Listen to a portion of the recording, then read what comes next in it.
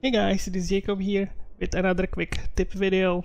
As you've noticed, they removed mana shield reservation efficiency from the talent tree and thus from the traits as well.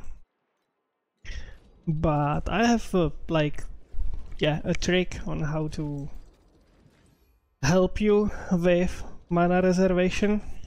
If you go to the warlock tree and check this off the beaten track, +4 support skill level, and support skills mana multiplier is fixed at 95%. If you get this in the warlock tree, or you can get it on a slate as well, on the pedigree basically, you can help yourself with mana seal if you use the right support on your auras or spirits, or on the passive skills basically. What do I mean by the right supports? If we check Summon Thunder Spirit, for example, Restrain gives you sealed mana reservation efficiency. Okay, that's not what we are looking for. I mean, yes, we are looking for this mod, like I have it on my candles. You can also craft the mod on Dreamcraft, for example, on your belt. If you go here and I put the belt into this, you can get sealed mana compensation here on this slot, for example, as well, and I think on other slots as well through the dream crafting. So yeah, this mod. But what we want to look for with this is actually the mana multiplier up here, which is pretty much an implicit of a support gem. Like if you check other support gems here, this one has 110%, this one has 110 as well. On auras, this one has 100, this one has 110, but if you have off the beaten track, this is fixed on 95%.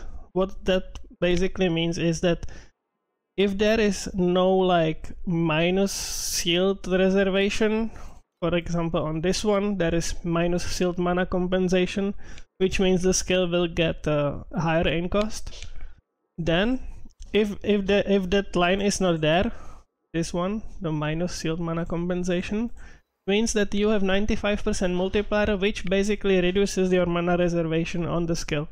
Like if I unequip this, you can see I have less mana now, and that works on every passive skill. It also helps you with the mana boil degen. If you put more supports to your mana boil, it costs less mana. Yeah, simple as that. So it is easier to keep it up. But on auras, on Summon Thunder Spirit as elemental duo, that has no like downside to it.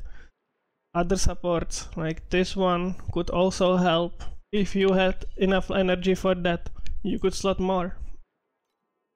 For auras, basically on every aura you want to use this, because this one is free and 95% multiplier gives you 5% like mana cost efficiency on that.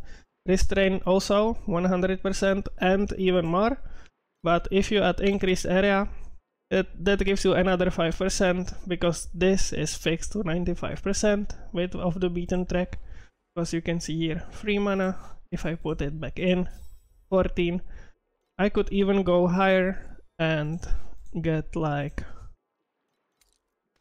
cooldown reduction as well, for pretty much no reason, just to be able to reserve more auras. So this would give me even more mana.